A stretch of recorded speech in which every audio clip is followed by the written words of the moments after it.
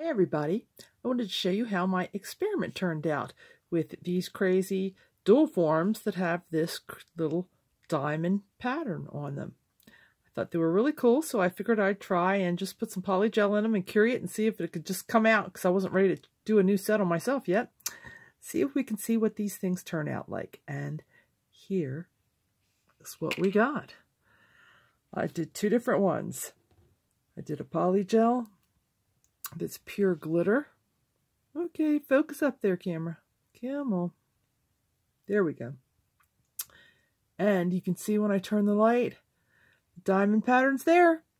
Very subtle. See it? There you go. Just when the light hits it just right, you can see it.